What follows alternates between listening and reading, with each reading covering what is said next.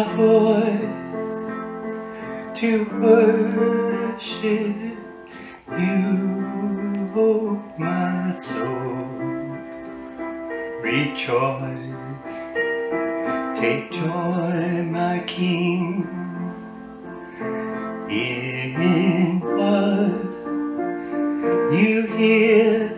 May it be a sweet, sweet sound in your ear. I love you, Lord, and I lift my voice to worship you, oh my soul. Rejoice, take joy, my King, in what you hear. May it be a sweet, sweet sound in your ear. May it be a sweet, sweet sound in your ear.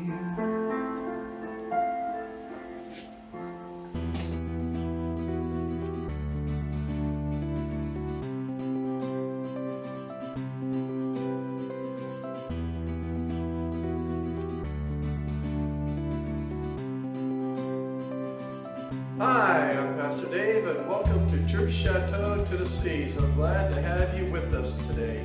Let's pray. Father God, we just thank you for this message. We thank you for the book of Jonah.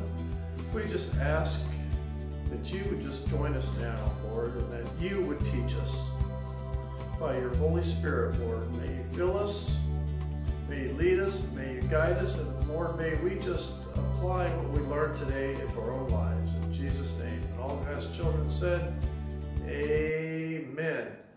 Okay, if you remember, we are racing through the book of Jonah. Ha ha ha. It's just 4 chapters long, 4 short chapters long, but it is a powerful book. And we can glean a lot from it. And last week's lesson was on chapter 1, verses 1 through 3, and we looked at the call of Jonah. And Jonah was called, if you remember, to go preach to his enemies, the Ninevites. But Jonah flees instead in disobedience to God. But some of the lessons that we learned were from last week's lesson was that we need to be careful for what we ask for in prayer. Sin comes with a cost. We learned that the devil is only too happy to assist us in disobeying God. And we are to go and share the good news with others. If we have freely received the good news, we need to go freely give it. We have no excuse because God can use anybody. It does not matter what our social status is, who our parents are or were, or where we live, or what our job is. We are to share the good news. Now, last week we saw how Jonah fled to Joppa to catch a ship for Tarshish. And while boarding that ship, we learned that Jonah had to pay a fare to board the ship. Jonah's sin was costing him financially. But then I also realized while working on this lesson, that Jonah's sin also caused him time and trouble. Time and trouble. You see, Joppa was 60 miles away from Gath Hepher, where Jonah lived. 60 miles away. And so it makes me ask, well, how long did it take that journey for Jonah to go the 60 miles? Travel in those days was not easy. There was no car or airplane or train or bus or anything like that to take. You had to either go by foot or, be with an animal or riding on something. But my guess is that Jonah had to go on foot. He went on foot, and because once he got to Joppa to catch that ship, what was he going to do with the animal? He would have had to leave it behind. And in those days, I do not believe there was valet parking for your camel or your donkey. So it would have been a good 3-day journey at least for Jonah to get to Joppa on foot. But I guess Jonah just did not care. I mean, before he left his house, he knew he was going to be traveling 3 or more days on foot to get to that port that he was heading for. But he just did not care. All he cared about was trying to get away from what God was asking him to do. He was determined to get out of what God had asked him to do. Which tells me that Jonah, son of Amittai, was probably a very strong-willed child. I can't imagine the problems his parents had raising him. But I also wonder, during that 3-day journey, did God put up roadblocks along the way to Joppa for Jonah? Did God continue to speak to Jonah during his time of travel? Was he stirring Jonah's heart? Was he tugging on those heartstrings, telling Jonah, turn back, do what I ask of you? I can't help but believe that, yeah, God probably did. We just don't see it in the scriptures. But I know when I'm willfully disobeying God, I can feel him. I can feel that Holy Spirit convicting me. And that's a good thing. And I pray that's true for all of us, that God does send his Holy Spirit to convict us when we are sinning, and especially willfully sinning. But also, while traveling this great distance, think about this. Jonah could have fallen into the hands of thieves or thugs, but he didn't. Which means God showed Jonah grace by giving him travel mercies. I also wonder, was God just giving Jonah enough rope for him to hang himself later on, which is probably what it was. Now, as we learned last week, the book of Jonah is a small book with big things that happen. Last week there was the big call from God and the big rebellion. There was a big call and a big rebellion, and this week we will continue to learn about Jonah's big rebellion. And we will learn today about a big storm, So for today's lesson, we will look at Jonah chapter 1, verse 4. So as Jonah chapter 1, verse 4, but we will start with verse 1 for context and as a review. So Jonah chapter 1, verse 1. Now the word of the Lord came to Jonah, the son of Amittai, saying, Arise, go to Nineveh, that great city, and cry out against it, for their wickedness has come up before me. But Jonah arose to flee to Tarshish from the presence of the Lord. He went down to Joppa and found a ship going to Tarshish, so he paid the fare and went down into it to go with them to Tarshish from the presence of the Lord. Here it is, verse 4. But the Lord sent out a great wind on the sea, and there was a mighty tempest on the sea, so that the ship was about to be broken up. Jonah is running away, and as we all know, he is on a ship, as we just read, on a ship to Tarshish, which is modern-day Spain. And Jonah's line of thought was, if I can just get far enough away from God, then God will just have to leave me alone. If I can just get far enough away, if I could just go to the Gentiles in Spain, in Tarshish, God won't be there, I don't think, and he'll just have to leave me alone. But that's just not the case with God. Because look what we see in verse 4. It starts off with the word but. But. This word but here introduces us to God's intercession and how he began to move in a mighty way. God was not going to give up on Jonah. Jonah thinks he can get away from God, but as we will see, and Jonah will learn, is that God pursues us. God pursues us. Now think about this. In the Garden of Eden, after Adam and Eve sinned, after they took of the forbidden fruit, who came looking for them? Who pursued them? Well, it was God. Let's take a look at that. Genesis chapter 3, the fall of man, starting in verse 1. Now the serpent was more cunning than any beast of the field which the Lord God had made. And he said to the woman, as God indeed said, you shall not eat of every tree of the garden. And the woman said to the serpent, we may eat the fruit of the trees of the garden, but of the fruit of the tree which is in the midst of the garden, God has said, you shall not eat it, nor shall you touch it, lest you die. Then the serpent said to the woman, you will not surely die, for God knows that in the day you eat of it, your eyes will be opened, and you will be like God, knowing good and evil. So when the woman saw that the tree was good for food, that it was pleasant to the eyes, and a tree desirable to make one wise, she took of its fruit and ate. She also gave to her husband with her, and he ate.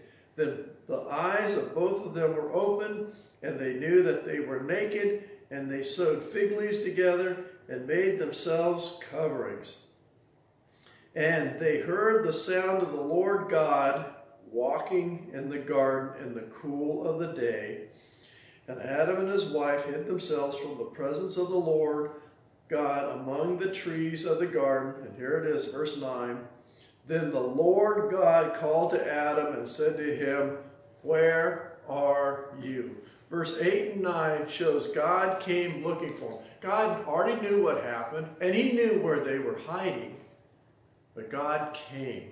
He came to pursue them, to make things right between him and them. And in Luke chapter 15, verse 1 through 7, Jesus gives a parable of the lost sheep.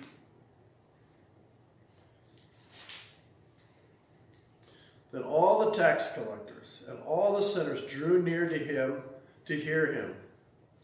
And the Pharisees and the scribes complained, saying, this man receives sinners and eats with them. So Jesus spoke this parable to them, saying, what man of you, having 100 sheep, if he loses one of them, does not leave the 99 in the wilderness and go after the one which is lost until he finds it? And when he has found it, he lays it on his shoulders, rejoicing. And when he comes home, he calls together his friends and neighbors, saying to them, rejoice with me, for I have found my sheep which was lost. I say to you that likewise there will be more joy in heaven over one sinner who repents than over 99 just persons who need no repentance. In Isaiah chapter 53, verse 6, it says, all we like sheep have gone astray. We have turned every one to his own way, and the Lord hath laid on him the iniquity of us all. And what did God do? He sent his only begotten Son to pursue us, to suffer and die for us, so that we can have the forgiveness of our sins and have eternal life. And in Jeremiah, it tells us that God has loved us with an everlasting love. Therefore, with loving kindness I have drawn you. With loving kindness he draws us to himself. Back to verse 4.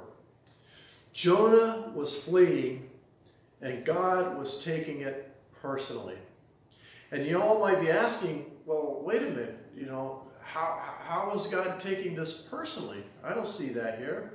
Well, that's a good question, and I'm going to give you the answer. Because it says here in verse 4 that God sent out a great wind on the sea. A great wind on the sea. And right about now you might be thinking, I still don't get it. I'm saying, well, just bear with me. Because you see, the word for wind that is used here when we read it in the Hebrew, or I should say the Hebrew word for wind here is ruach. Ruach. And ruach can also be translated as breath and spirit. But here in this verse, ruach is translated as wind. So check this out now in Exodus chapter 15, verse 8. When this is where Moses is praising God for their deliverance from the Egyptians after they crossed through the Red Sea. And look what it says here, and I'll start in verse 6. So again, this is Moses. He's praising God for what God had just done. And it says, "Your right hand, O Lord, has become glorious in power. Your right hand, O Lord, has dashed the enemy in pieces. And in the greatness of your excellence, you have overthrown those who rose against you. You sent forth your wrath. It consumed them like stubble." And here it is, verse 8. "And with the blast of your nostrils, the waters were gathered together. The floods stood upright like a heap. The depths congealed in the heart of the sea." Did you catch that? Where it says, the blast of your nostrils, the blast of God's nostrils is speaking of a strong breath. And the same word, ruach, is used here for breath. Scripture tells us that the Red Sea was parted by God personally by a strong blast of his breath through his nose. And so it is clear to me here from the book of Jonah where it says that God sent this great wind on the sea. It was God adding his personal touch. He brought forth this storm by his own personal breath. Now, this calling for Jonah to go preach to the Ninevites was a personal invitation from God to Jonah. When Jonah fled from God, God then took it personally.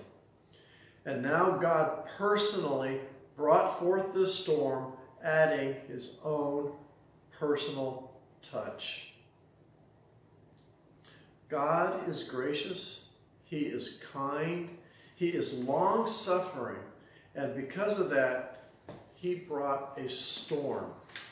And when we stray from God, be sure God will bring storms and situations into our lives to get our attention. God will bring storms and situations that are just completely out of our control to get our attention. And for those of us who've been walking with the Lord for many years, we know that to be true, don't we? Amen? And God does it because he is a personal God. He is personal. And he wants a personal relationship with us. And when it's been separated, he wants it restored. So how do we then respond to the storms when they come? For me, what I learned today from this lesson is that when this type of storm comes, it is here because God is a personal God and he loves me. That he is pursuing after me. He wants me to turn back to him to be restored back into fellowship with him. I learned a little more today about how personal God is and what personal touches he puts into his actions on getting my attention. And he'll do it for you too. Are you in a storm today?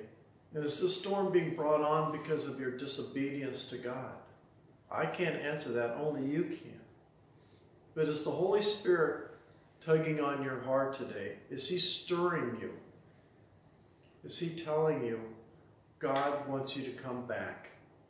He wants that relationship restored. He's revealing sin to you, unrepented sin that you need to repent of.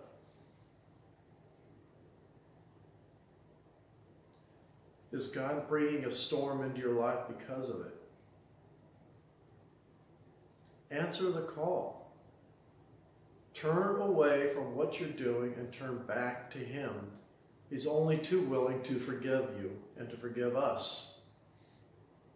And if you have not ever received Christ as your personal Lord and Savior for the forgiveness of sins in the first place, remember, God sent His only begotten Son into this world to pursue you because He loves you. He died for you so that you can have everlasting life, so that you can have your sins forgiven. So this day, if you want to receive Christ as your Lord and Savior, all you got to do is ask. Tell Jesus Christ that you're sorry for your sins. Ask Him to forgive you. Ask Him to become the Lord of your life. Ask Him to come into your life, into your heart, and start walking with Him daily. Start talking with Him through prayer. Start seeking Him through His Word.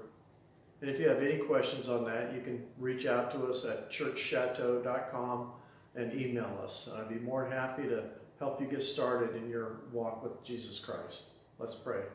Father God, we thank You for this message today. And again, I thank You for the book of Jonah and how it just ministers to me. And I pray that it ministers to those who are listening. Lord, we just lift up this week to You, and we just ask Your blessing to be upon it. And dear God, if we are fleeing from You, may You continue to pursue after us, drawing us back to You, Lord, so that we can be like that one lost sheep that is people are rejoicing over because we've been brought back, we've been found. And it's in Jesus' name we pray. And all God's children said, Amen.